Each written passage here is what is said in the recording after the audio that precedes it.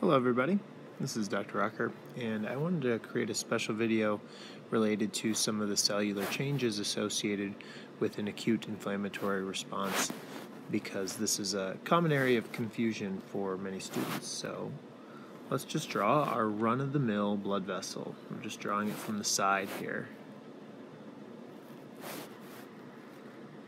Alright, so this is just a blood vessel. It is under inflammation, and we know that an inflamed blood vessel will vasodilate, mainly because of histamine binding with endothelial cells. Okay, so I just have those arrows indicating an increase in diameter, really in all directions. Okay, so it's larger than it would normally be. We see an increased vessel permeability, and what we're also going to see, just free-floating normally through the blood, is a white blood cell. Okay, white blood cells. They are going to be numerous there, and sometimes they're called leukocytes. Other times they get more specific about their names, but we're treating them all the same for the time being. Well, at the site of acute inflammation, white blood cells that are normally just everywhere are going to line up along the vessel wall. So they're going to get close, but they're not actually touching or interacting. That is a process known as margination.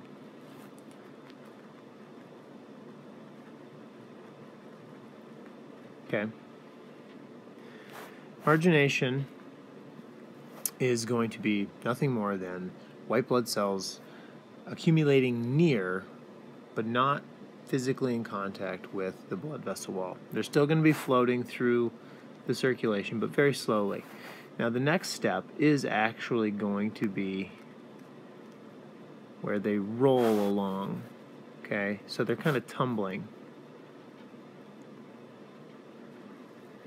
White blood cell rolling is associated with selectins. So associate selectin molecules stimulating a white blood cell to roll or stumble along the vessel wall. The next step in this process is firm adhesion. Okay, it actually takes a little bit of a structural change at this point in time, and firm adhesion is this step. Okay, that allows for much more secure binding with that white blood cell along the vessel wall. So it's sort of stuck there, and it's making its way through that vessel wall. Now, if that white blood cell, if that white blood cell begins squeezing its way through, okay, so it's gone to this next step, and it is squeezing its way through the vessel wall. That is an important concept. Diapedesis. Okay, diapedesis is going to be the name for a white blood cell as it's physically making its way through the blood vessel wall. Okay, diapedesis is then going to be followed by chemotaxis. Chemotaxis is described as sort of a chemically induced signaling process which would allow that white blood cell to go all which ways after it has left circulation. So very importantly, chemotaxis occurs after a white blood cell has left circulation via the process of diapedesis, and sometimes it's described, chemotaxis is described as a white blood cell following a chemical gradient. So what are the takeaways from this video?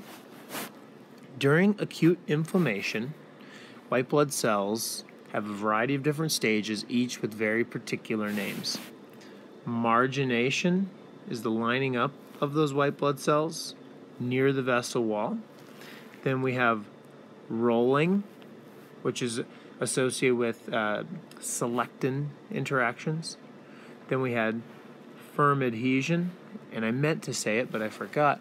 Firm adhesion is associated with interactions with integrins. Then we have diapedesis. After that firmly adhesed white blood cell squeezes its way through the blood vessel wall, that's going to be diapedesis.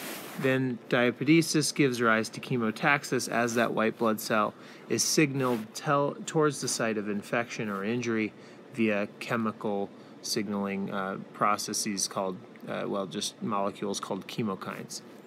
Hopefully this was helpful.